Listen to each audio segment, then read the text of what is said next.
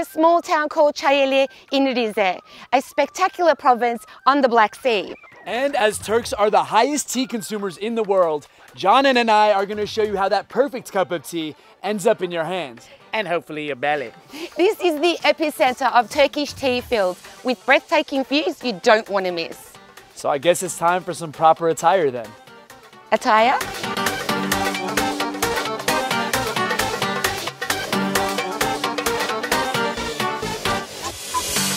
And since it's tea season, we've got our gear on and we're gonna go help the locals go harvest some tea. And you're gonna help me, right, Edo? Yeah, for sure. Let me just go find the crew and we'll do that right away. Great.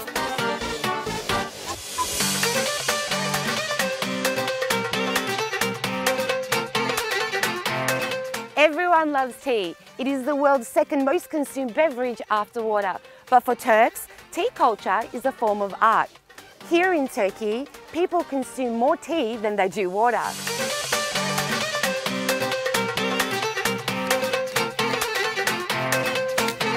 In Turkey, any excuse is good enough to have a cup of tea.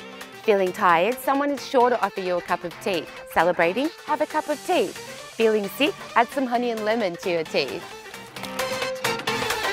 It's no wonder Turks are the #1 consumers of tea globally. With production, Turkey ranks 6th in the world with 260,000 tons a year.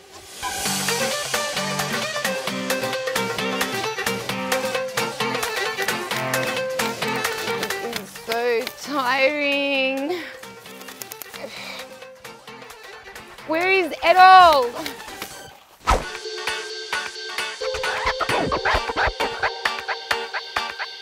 Wild chicory flower break.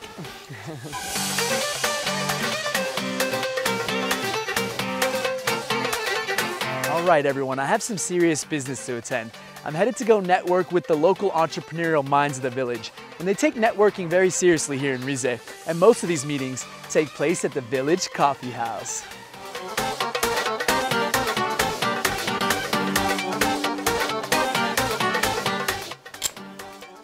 Traditionally, coffee houses are a place for men, and still is in villages.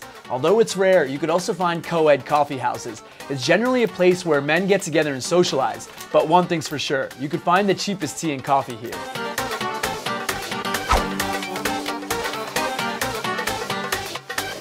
He said that he was going to help me.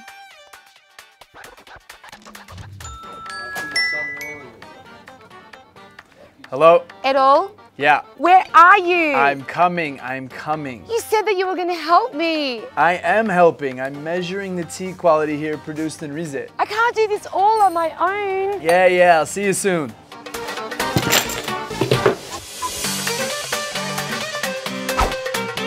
Some of these trees can grow up to 55 meters high, but harvesters like to keep them at waist level to help promote new growth.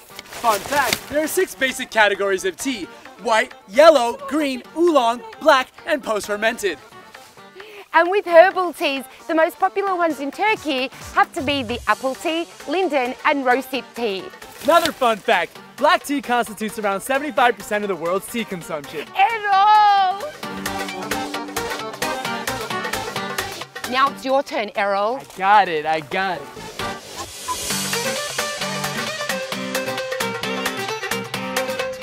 Now that John and the locals have done the hard work, we've loaded up the truck and we're heading to the factory to start the processing. Now let's take a look inside the factory to see how tea is made. From fresh leaves to final product, there are 5 major steps to the black tea process.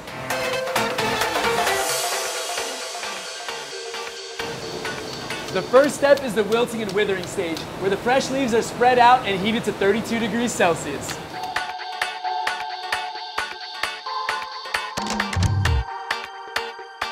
For the second step, the leaves head to the crimping machine, where they're crushed and compressed into smaller pieces.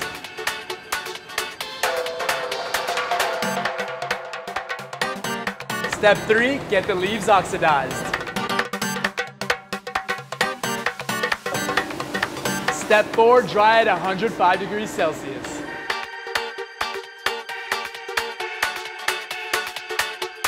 After the waste products, like the stems, are separated from the leaves, it heads to the final step, which is grading and classification.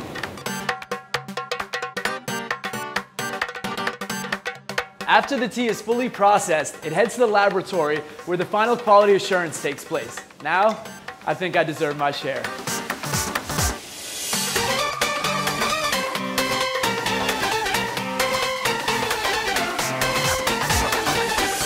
Buyurun arkadaşlar, son çayımız.